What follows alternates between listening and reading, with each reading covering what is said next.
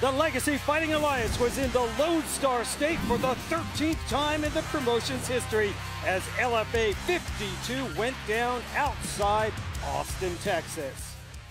Hey, fight fans, Ron Kruk joined as always by the UFC Hall of Famer Pat Miletich. Pat, LFA 52 was the final card from longtime Legacy and LFA matchmaker Colin Cantrell, and once again, Colin delivered. He did not disappoint at all. Which he never does he? No, especially not tonight. Colin, best of luck. Here are the highlights from LFA 52. The big men up first, Vernon Lewis and Jeremy Hardy. These guys, Pat, surprisingly went into the third round. Jeremy Hardy, I tell you what, was fighting a masterful fight, picking at Lewis constantly, little chopping kicks down low, good jabs, nice right hands thrown in there, and Lewis just kind of kept lumbering forward the entire fight. And even Jeremy Hardy hit great takedowns, but that liver kick right there is what started the downward spiral.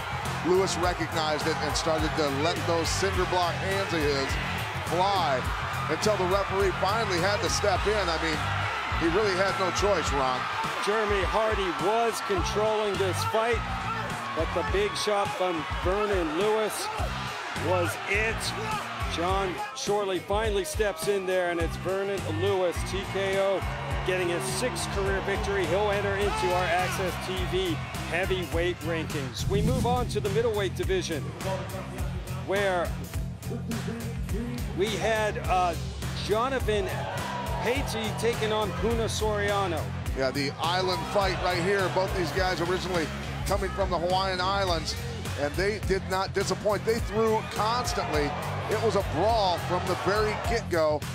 Patti and Soriano, but Soriano landing that beautiful left hand over the top, hurting Patti and pouncing on him, and finally locking up this rear choke after he flattens him out and gets the tap.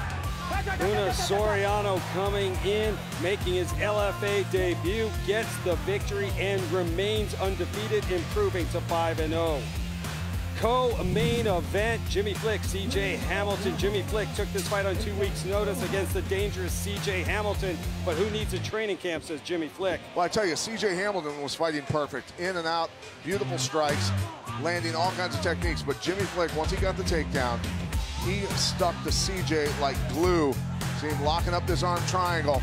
CJ trying to scramble out. He's already escaped one of these, and you can see him slide out to the side, block the hip with his knee, sticks the foot in there eventually, and locks him out.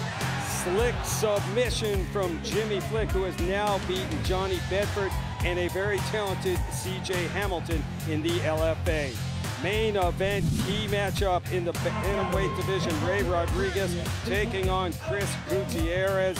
2 bantamweights looking to get into the title mix. I mean, we thought with Gutierrez and Rodriguez it was going to be grappler versus striker in this one, and it turned out that Gutierrez had something up his sleeve with beautiful grappling skills, takes the black belt, gets him into trouble on the ground, locks up the rear choke right when he gets his back, and gets the tap. It was incredible. Once he sunk that choke in, Rodriguez was done. 12th career victory for Chris Gutierrez, but his first career submission win. Access TV Fights returns on November 2nd for CES 53 from Lincoln, Rhode Island, and then title fights galore at LFA 53.